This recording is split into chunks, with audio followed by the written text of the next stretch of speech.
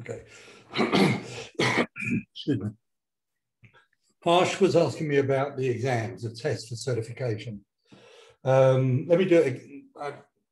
It probably wasn't as clear as it could be on the written thing, so let me do it now. There's 3 tests, basically. 2 on the last weekend and 1 probably a month or so after you finish your classwork. All right. So the 2 on the last weekend will be a competency exam, practical competency. Now, what it'll do is I'll give you a check-off sheet. As I see you consistently doing a technique reasonably well enough to pass, I'll give you 2 marks. 1 is for setup and the other 1 is for thrust. And that'll happen all over the weekend, and possibly at the beginning of the 2nd weekend, 3rd weekend. And as I was saying to Harsh, most of the time you won't even be you're being tested. It'll be a practice weekend. We'll also be doing some new techniques as well that weekend, not many, hopefully, but it'll be a practice technique and there'll be rapid rounds of practice. And then as I see you doing well, I'll give you a mark for that particular technique. All right. I think there's about 20 techniques that you've got to do and you have to get them all done. All right. It's only ever been a problem once. And 1 student was missing 2 techniques. And she was in Calgary.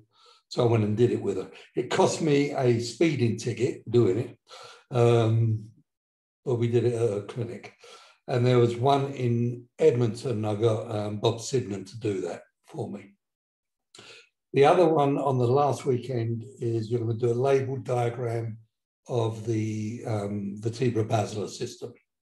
Okay. It takes about 15 minutes, not much more than that. And you'll get so much practice at doing this. I'll go over this every weekend with you. Every single weekend we'll do this at least once or twice. And it won't be a problem, which is exactly what I want it. I want this rote. I don't want it, you're worried about figuring things out with it. I want it pretty much rote. A bit like times tables, so you won't forget it in a hurry. You'll have to actively try to forget it by the time you know. So that's not going to be a problem for you. And then the last test will be an online multiple choice, matching, selecting, that sort of thing, that sort of question. And we'll do that maybe a month after you finish your classwork to give you a chance to, hi Bola, good morning. A chance to put stuff together, review what you've learned, and that. So generally speaking, let's see, out of 20 people, 1 or 2 may fail it. Not a big deal. You get to take it again anytime you want to. I'd suggest fairly soon rather than later. I've only ever had 1 person not get certification with this, and they failed the written exam and then didn't want to take it again. It baffles me, but that was it. So it's not a huge barrier, but you do have to understand it and know it. Okay, but there's no tricky questions on it. On the written, there's nothing on the competency test that's going to be weird for you. You've done all of these techniques, and the drawing, as I say, will be just burned into your brain. Okay. Is there anything else you want to ask me about that? No, you good with it? Okay. Anything else you want to ask me at previous these things, these Zooms? Jim, where is this location, just for like booking hotels and stuff? The one in Calgary? Yeah. That is Panther Sports Physical Therapy. It's in the northwest. It's there's a rec centre there. I've only just got it confirmed, so hang on a sec.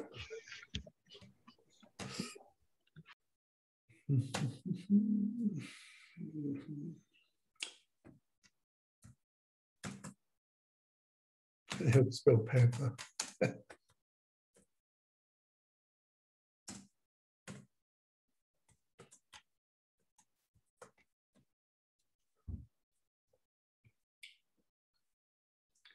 Country Hills, there is.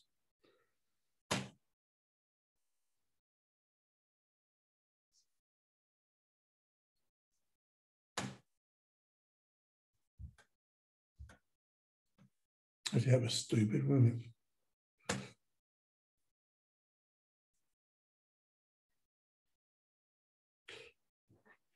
So it's a rec centre. It's Vivo for Healthier Generations. And it's 11950 Country Village Link, Northeast Calgary. Perfect, thank you. I'll send it out with the Zoom recording. Okay.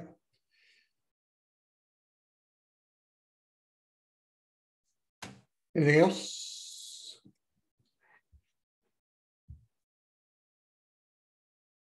Okay. All right, so let's have a look.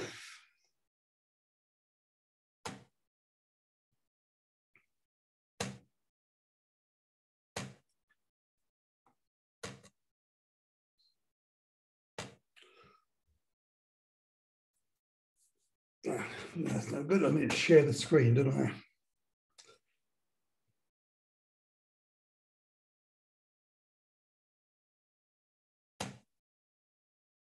All right, so let's talk about neurological symptoms first, and we'll go from there.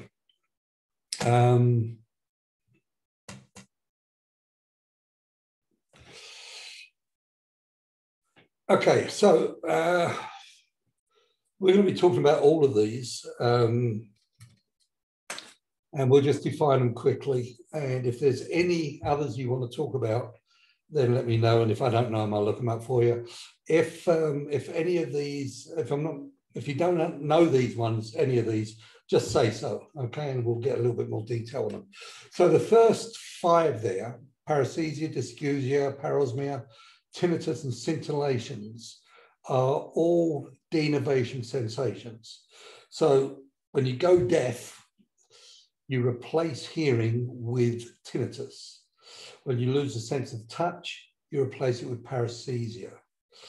Taste is dysgeusia, parosmia is loss of smell, and scintillations are flashing spots in your eyes. Do any of you get migraine? Nobody? I do. Okay, do you get visual stuff with it? I don't like bright lights. Okay, but it's just that you don't like it. But you don't actually get see flashing lights in your vision. Not usually. No. Okay. What auras do you get? Or do you? I wouldn't say I really do. I usually just go lay in bed and try to put pressure on my head and forget about it. Okay, so you're getting migraine without aura.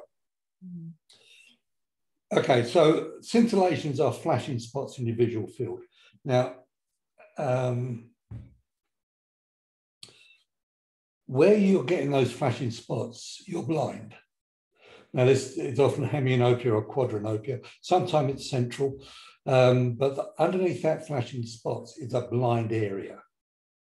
And that's the most common pre or post-dromic symptom that you get with migraine. I actually get the opposite view. What I get is I get the aura, the flashing lights, and nausea without the headache. And that still could be me having sort of transient ischemic attacks, but I prefer migraine as a diagnosis, so it works better for me. Anyway, these all replace the symptom. So paresthesia is tingling. Now, it's a little different from other types of tingling. This is, you can get a reactive tingling, we'll talk about that in a second, but this true paresthesia is a replacement symptom. And underneath the paresthesia, if you test it, particularly when they are parasitic, you will see loss of sensation. Dysgeusia can be anything. In fact, you've probably all had this. If you've been to the dentist and had an anesthetic there, you get that bit of metallic taste in your mouth. You know that one? That is dysgeusia. It's an invented sensation to replace the loss of sensation. Parosmia is smell. This is typical with as an omen of a stroke coming on, actually. So parosmia can be feces, seeded chippings, smoke, burnt, anything. So it just, again, it's a smell that isn't there. You know, it's funny because I had this once, or I thought I did. I was sitting, this is when we first came to Mexico, I was sitting on the settee watching TV, and I was typing up a PowerPoint presentation at the same time. And it was on this. And as I'm typing, I go, what the hell is that?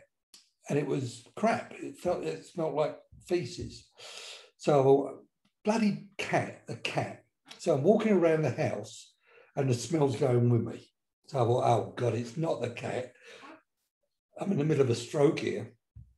I walked back to where I started from, and the cat had crapped on the couch, and I had it on my pants and my shirt. Well, I didn't know whether to kick the cat or cuddle the cat. Yeah. But that's exactly what that is. Both of these can be cerebral or they can be from the brainstem.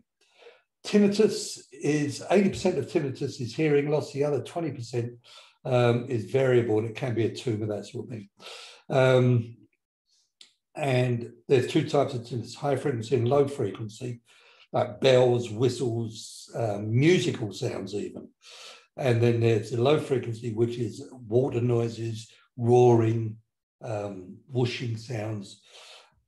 And the difference between the two is that high frequency tinnitus is usually caused by neurological problems, and low frequency by conduction problems, that is sound getting into your ear. So there's a significant difference between the two. You know, one may be very urgent, the other one isn't. And as I say, scintillations is visual. Now, they're all replacement sensations. The rest of these are not. So dysesthesia is when your body feels a sensation that is not appropriate to the stimulus. So if I take a pinwheel, for example, and I'm testing sensation, and you tell me it's tingly, then that's dysesthesia. So you're getting the wrong sensation to it. Now, most dysesthesias are perceived as a patient as painful. So they're often clumped into the next one, which is allodynia. Now, I'm going to bring these all together, these two together, because they've had pretty much the same causes. Allodynia is where every stimulus feels like pain. Now, the cause of these two things can be neurological. Diabetes can cause both of these. Some central nervous system conditions can cause this as well. But both of them can be caused simply because of the intensity of the pain that's bringing the patient in to see you. So this is particular, it has to be fairly intensive pain though. Acute flare-ups of rheumatoid, anything you apply to that area, say the knee's all blown up, and you just touch it with light touch, they'll scream that as painful. So it's a conversion of one stimulus into an opposite or to the wrong perception. Either it's painful or it's incorrect. Okay. Now, as I say, these can be neurophysiological and they can be neurological. You don't see these too often, so I wouldn't mess with them too much if you don't know what you're doing with them. I would assume that these are neurological and fire them out. So diabetes does it. Any form of neuropathy can do it as well. Hyperesthesia is when the stimulus has felt as higher than it is. They feel it as the appropriate stimulus, but it's considered to be more than it should be. And this is often neurophysiological. Segmental facilitation, for example, will do this. But it can also be neurological. So again, diabetes can do it, neuropathies can do it, and so on. Tends not to be as potentially serious as the other two, but nonetheless, it needs to be considered carefully. Dizziness isn't necessarily neurological at all. It's not even necessarily neurophysiological. Well, I suppose it is neurophysiological. Neurological dizziness, I think we talked about dizziness before, haven't we? Have we? If we haven't, I'll do it again. But neurological dizziness, well, let's do it differently. Dizziness comes in three types, initially anyway. So your initial categorization of dizziness must be from the patient's symptoms. Now, if you look in most textbooks, they'll straight away categorize it as central, neurological, and peripheral, non-neurological. And this is the way it's normally given, which is fine if you're learning this from a book. If you're understanding it from a patient, it doesn't work terribly well. You need to make the classification, not the book. So better than that is a symptomatic-based categorization rather than an etiology one. Then you go to the etiology afterwards. So this comes in 3 flavors: type 1, type 2, type 3. Type 1 is an illusion of movement. So this is going to be vertigo, oscillopsia. They're the 2 main ones. Now, oscillopsia is generally a swaying movement. You feel like this is what's happening to you or the environment, but it can be up and down, it can be backwards and forwards. So it oscillates. It doesn't sway, but it oscillates. In fact, there's a condition called bobbing oscillopsia. I love this one.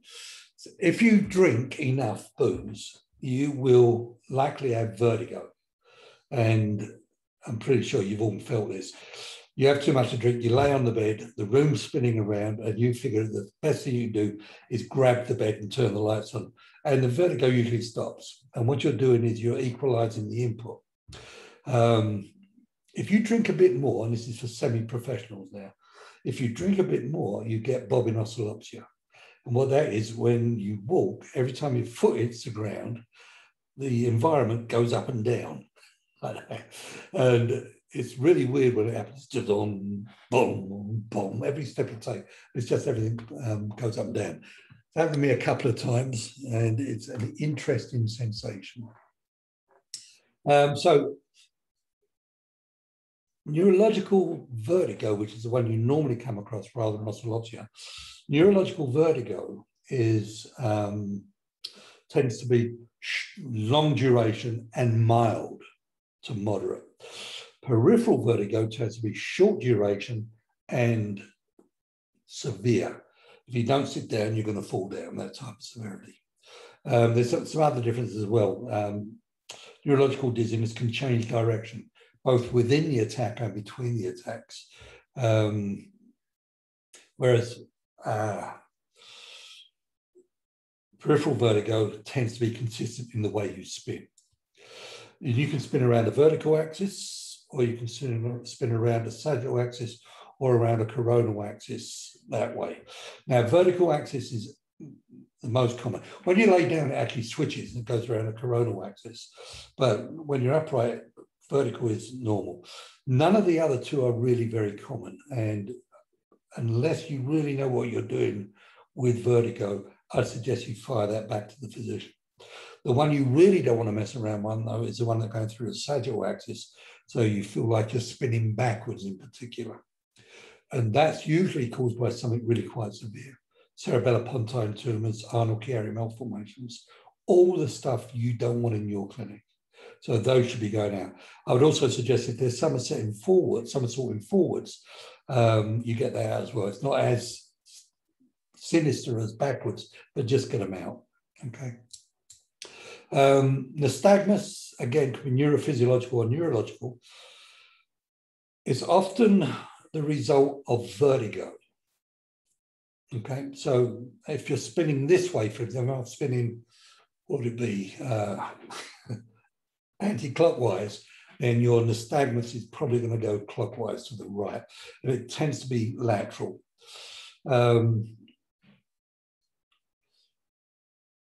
If there is no vertigo present, if they've got type 2 non-vertigo dizziness, and they've got type 2 dizziness, and they're getting nystagmus, that isn't a vestibular ocular reflex screw up.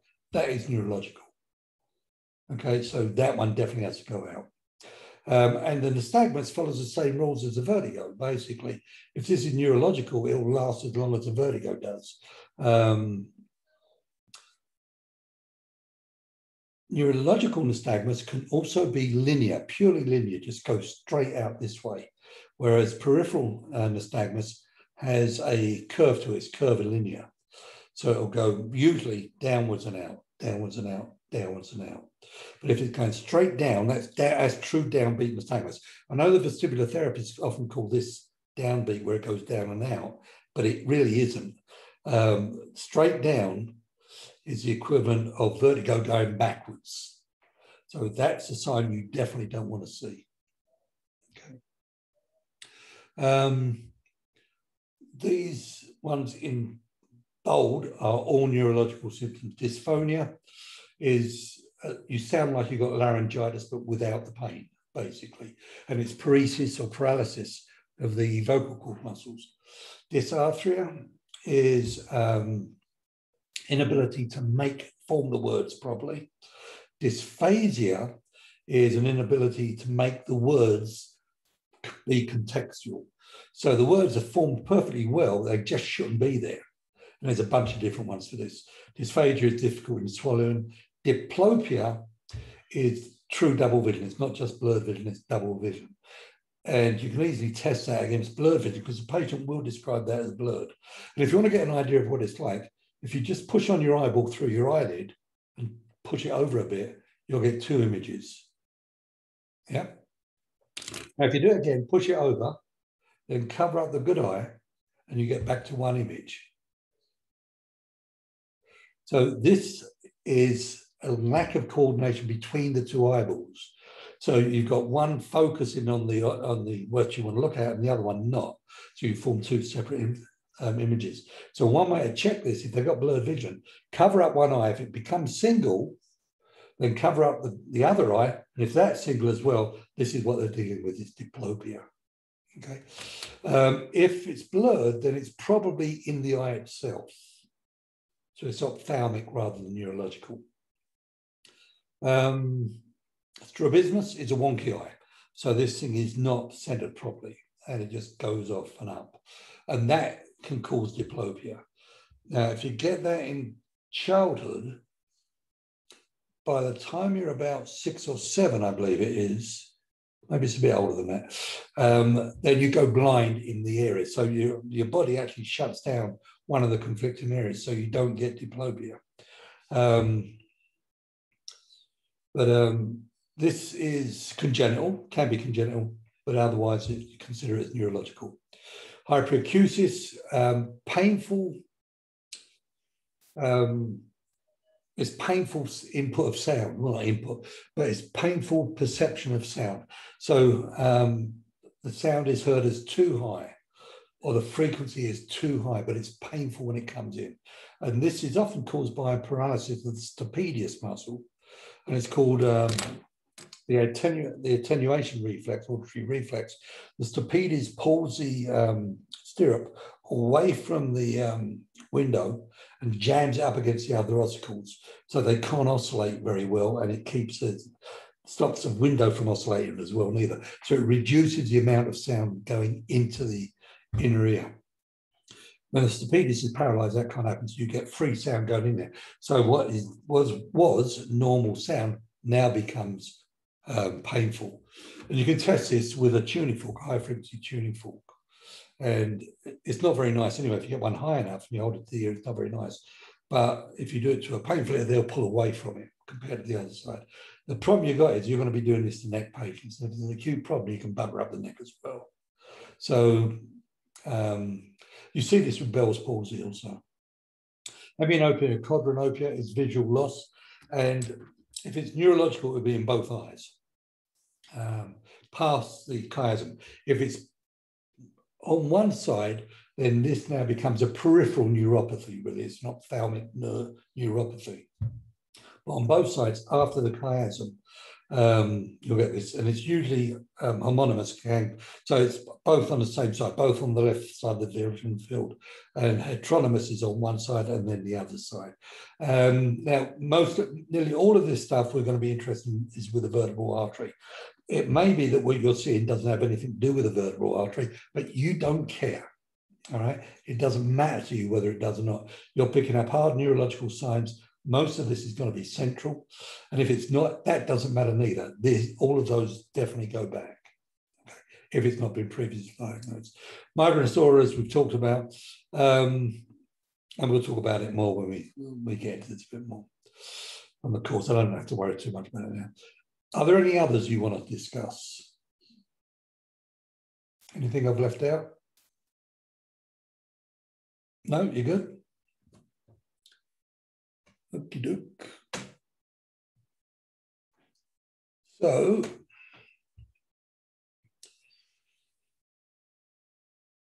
all right, so this is just looking at the causes of things and the source of them and signs and symptoms.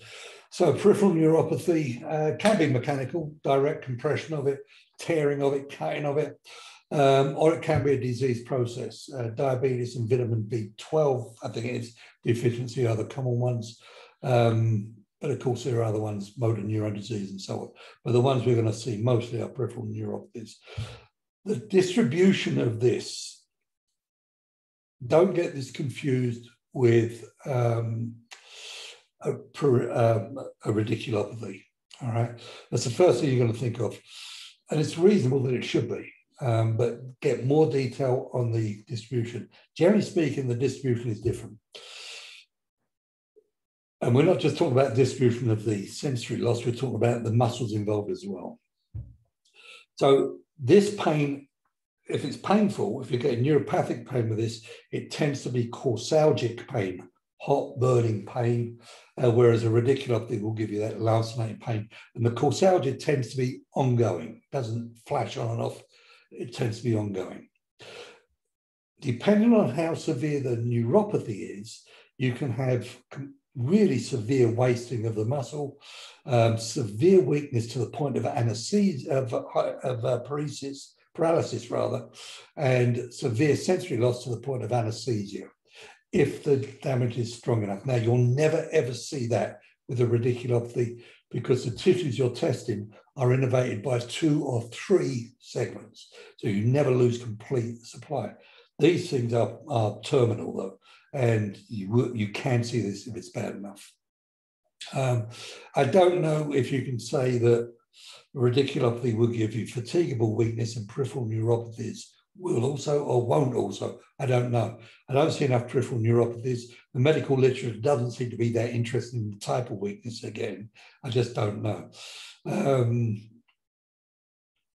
So you're stuck with that. I have no idea if that's going to help you. Radiculopathy, spinal nerve root. Compression, again, obviously, that's one we're going to see all the time. But certain diseases, shingles is probably the most common one.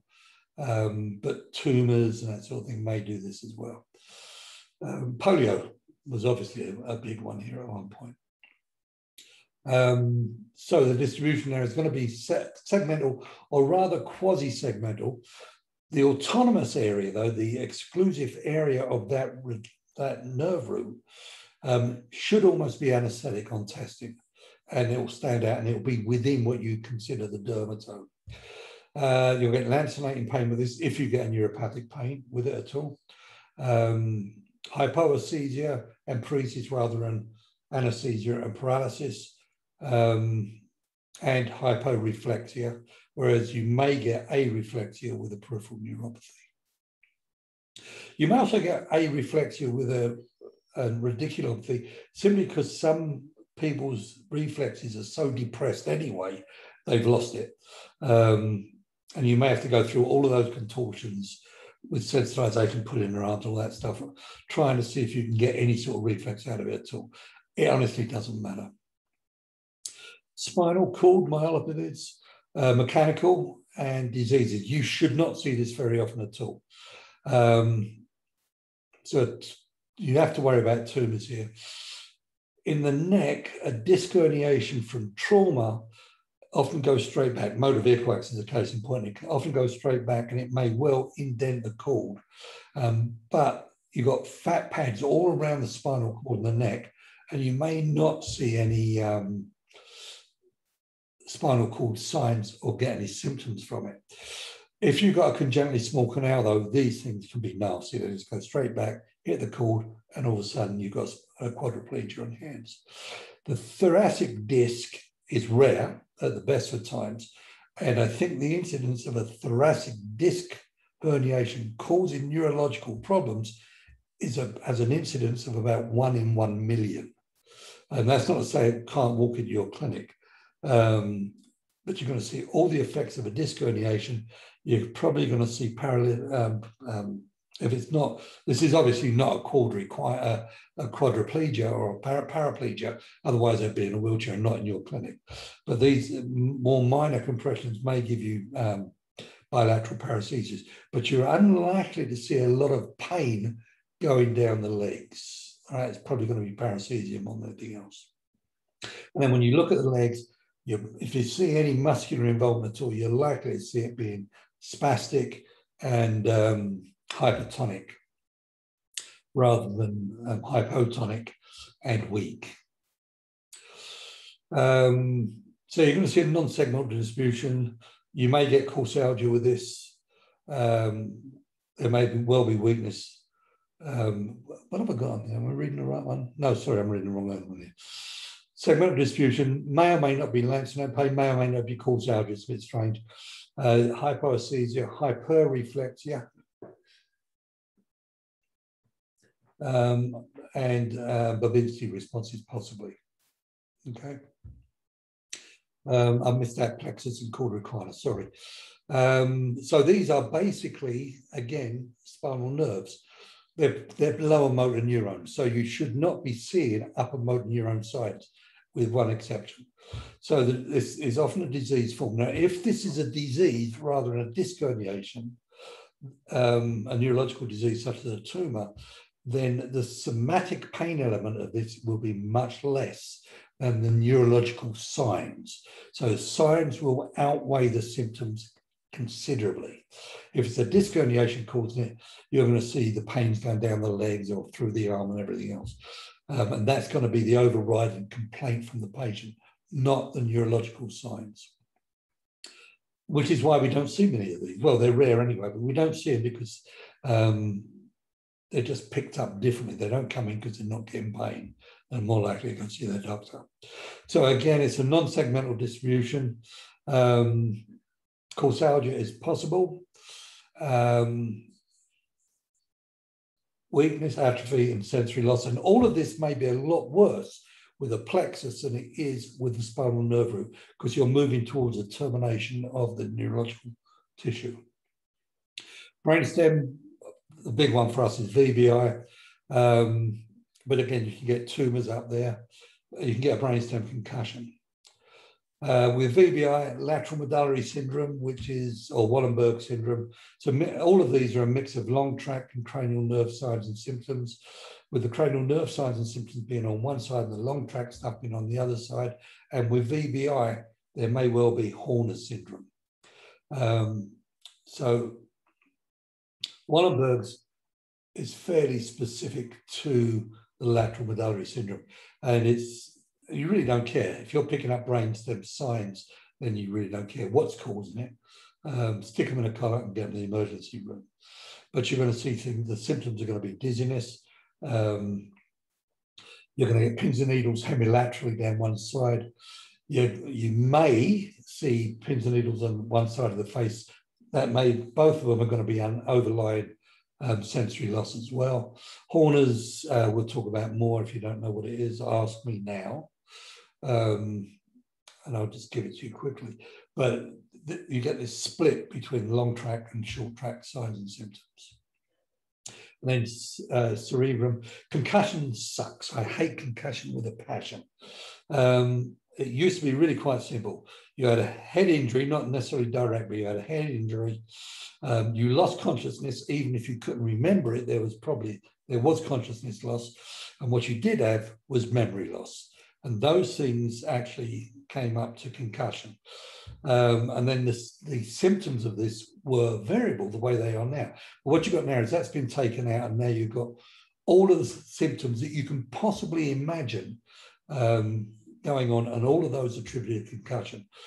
There is almost I can't think of a single good operational definition of rapid onset concussion. Can anybody think of a good operational definition of this? I'd appreciate it if you can. Anybody got one? No. So I think probably the best thing to be looking at for concussion is evidence of a head injury, direct or indirect. No loss of consciousness later on after the injury. If you're getting that, then they've got a traumatic brain injury and possibly a bleed. Memory deficiencies, headache, which can be variable. And that's probably it, and everything else fits in. Then you've got mood changes and all the rest of this stuff. And a lot of that stuff can actually be from the neck, including the memory deficit. But it all could be from the neck. And I think there was a case on there, a hockey player, what was his name? Cosby, wasn't it? Who went through all this stuff, got manipulated by a chiropractor, and most of it cleared up. The real problem you've got with this is the possibility of slow bleeds. And this tends to occur in older patients. So again, we'll get into that a bit more as we go. The rapid bleeds are in younger people, and you'll never see them because they occur very quickly. But the thing with bleeds is they tend to have progressive headaches. So the thing gets worse and worse and worse over a period of days. With a slow bleed, they can go 3 or 4 weeks before they collapse. So my suggestion is if you see this headache getting worse and worse and worse, after the second day, get it out. Okay. They also tend to be gravity dependent. So if I've got a bleed occurring in the front, here, for example, it will be when I bend forwards and the weight of the brain pushes on the hematoma and it's painful. If it's on the side, it's when I lay on that side and so on. But they tend to be gravity dependent. After that, you get drowsiness coming on, and then progressive cognitive loss. And then when motor dysfunctions occur, that patient is likely to collapse in your clinic. So get them out really early. Okay, so these are the conditions that we really worry about. Intracranial slow bleeds, they tend to be in older patients, 60 plus. The injury actually also tends to be fairly energetic. I think most of these occur above impact speeds of 60 kilometers an hour, which is what, 160 miles an hour, which I think is, what is that, 100? 90, isn't it, I think? Somewhere in there, 100. So rear end collision, when somebody moves, you're static and you're being hit by 100 kilometers an hour, or two cars come together at 50 kilometers an hour. It's the velocity change, the deceleration that does this. And the reason it is in older people is because the brain shrinks as you get older and it pulls away from the dura. The dura is solidly attached to the skull and it pulls away. Now there's bridging veins between the brain and the dura, or at least between the meninges, so that they get stretched, so any shear or torque forces can tear them. And because they're veins, they tend to bleed slowly. So as I say, it can last some time. Concussions, there you go. I really hate talking about concussions. But if anybody really wants to talk about it, we will do. And there's no reason why you can't manipulate a concussed patient. All right, none at all. As long as you're quite happy that there isn't anything neurological concerned. So I would say that last 3 words on the concussion line is important. There are no neurological signs and no ongoing loss of consciousness after the trauma. VBI, dizziness and headache. Now, neurological symptoms with VBI are rare. Even with a full hindbrain stroke, these tend to come on a week or so after the stroke's happened. So what we're looking at is transient stuff. So they are rare at the best of times, and with our patients, they're even rarer. So the 5 Ds that you learned are not going to be a major issue. They're not going to be there. Dizziness, headache, and neck pain. Now, the neck pain can be coming from the neck structures themselves, such as the joints and bones and everything else, the muscles. But it can also be coming from the torn artery. The headache and the dizziness are part, or can be, both actually. It can be coming from the neck joint, so it's neurophysiological, but it can also be coming from the artery problem. That's the case in both of those. So you've got to end up doing associating and dissociating, coupling and decoupling these symptoms. And I believe we talked about these, or may have done it in a webinar somewhere. It's certainly in a webinar. If you go to the Nasty Triad, one of the webinars I did, you'll find it there. By the way, I just found out something. I've been using YouTube for God knows how long, and I didn't know this has happened. I've moved all of the webinars into the public domain. So if you subscribe to one of the webinars, you can get them all, okay?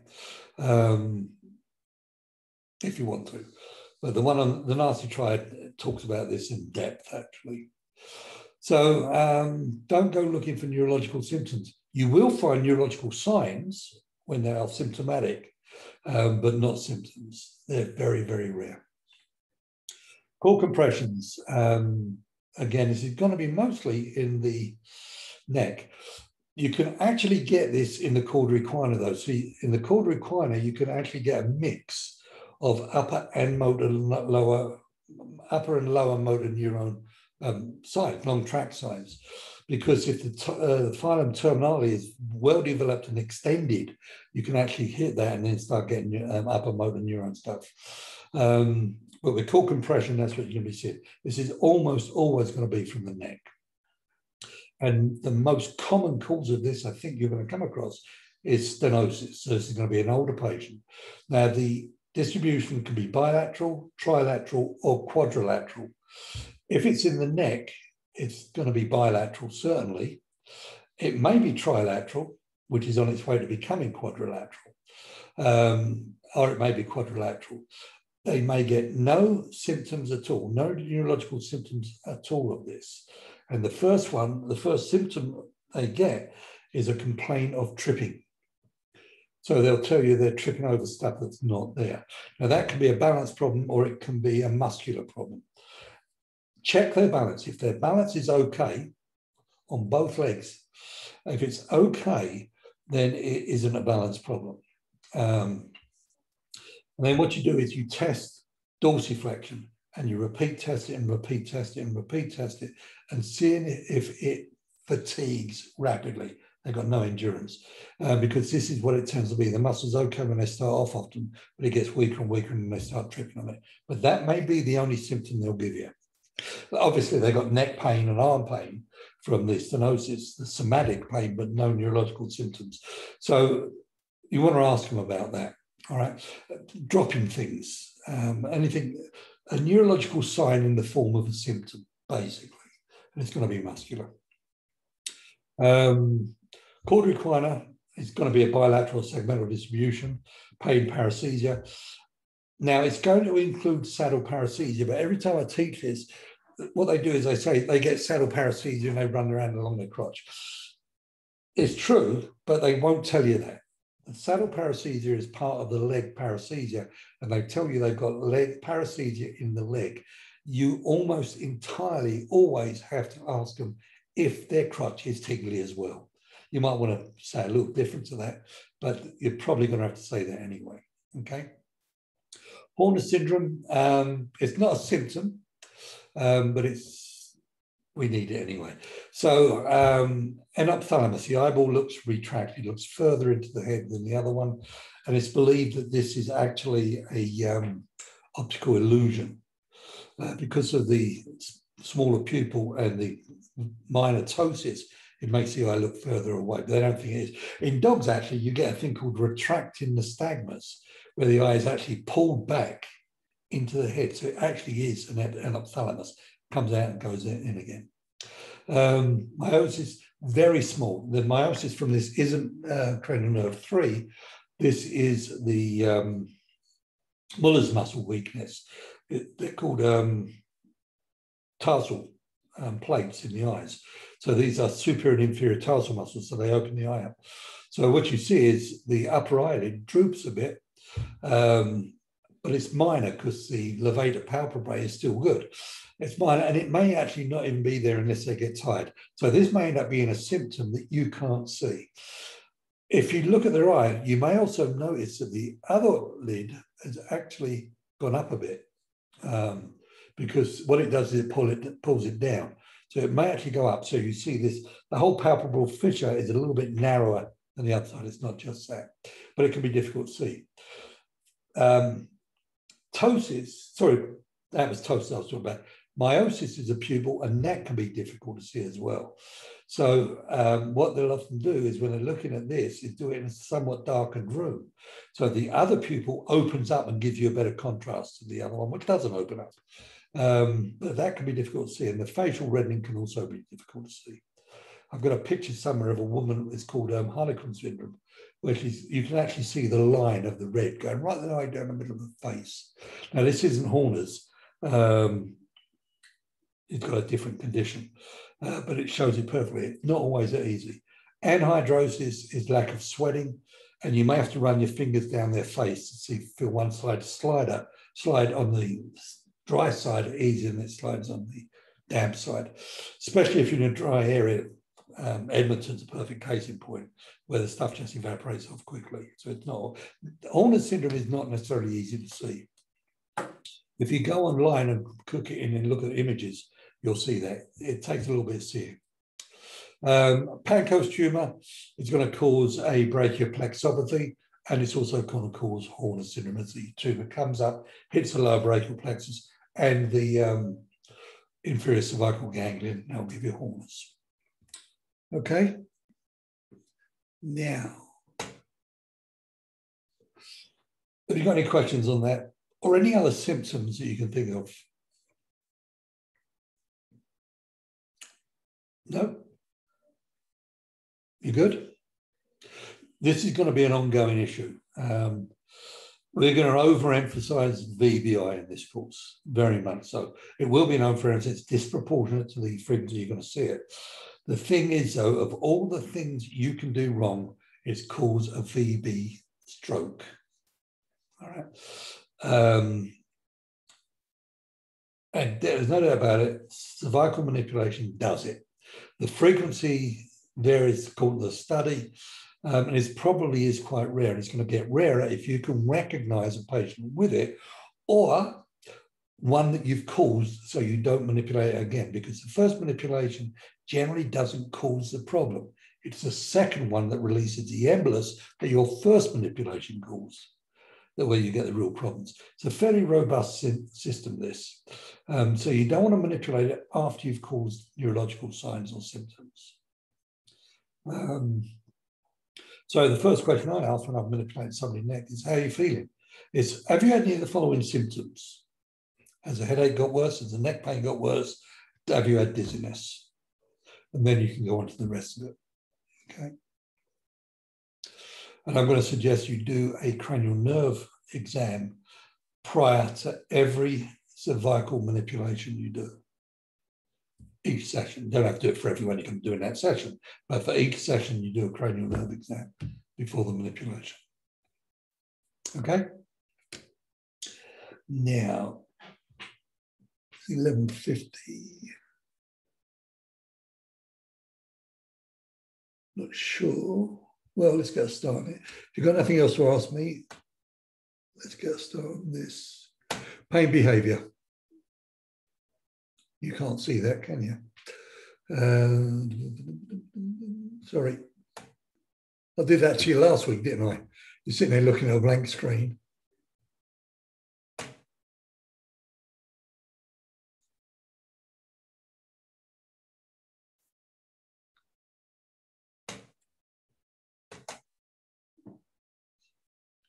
Okay, so we talked about intensity. Now let's look at the way it behaves. You can have constant, continuous, or intermittent pain. Constant pain is pain that is always there. It doesn't change, all right? Now, I know that's usually given as pain that's always there, and that's the end of it. But if you think about it, if you've got a intra-articular fracture of the knee's hot and swollen, and you're laying there and this thing is throbbing away and banging and banging and banging, that will often be considered as constant. Now, get your knee down on the floor and hop on that leg. What happens to that pain?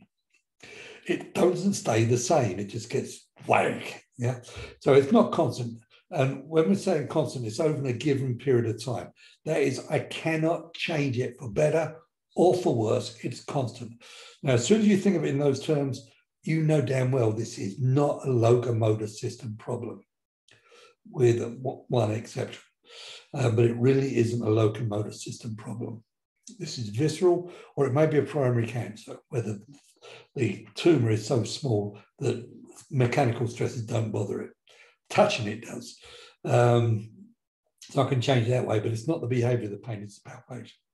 Continuous pain is what's usually meant. So there's always some degree of pain there, but it goes up and down depending on what you're doing. And intermittent pain, there is no pain there normally until you do something to it. Now, in general, constant pain is severe pathology.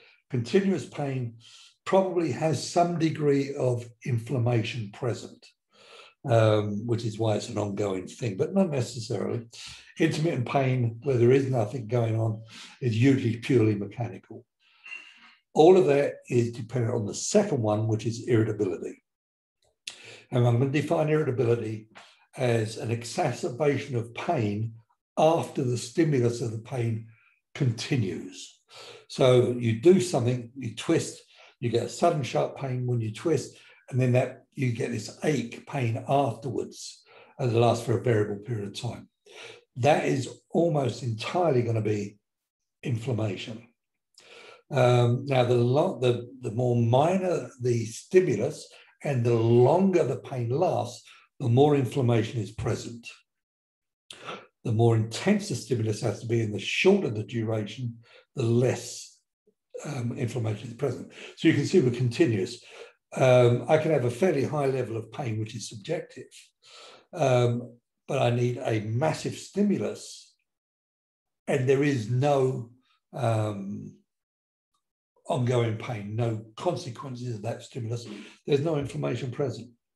Or I can have a minor stimulus and a long period of pain, which suggests severe inflammation as well. So all of this is dependent. If I'm getting ongoing pain after the intermittent pain, after the stimulus for the intermittent pain, that's also inflammatory, or you consider it that way.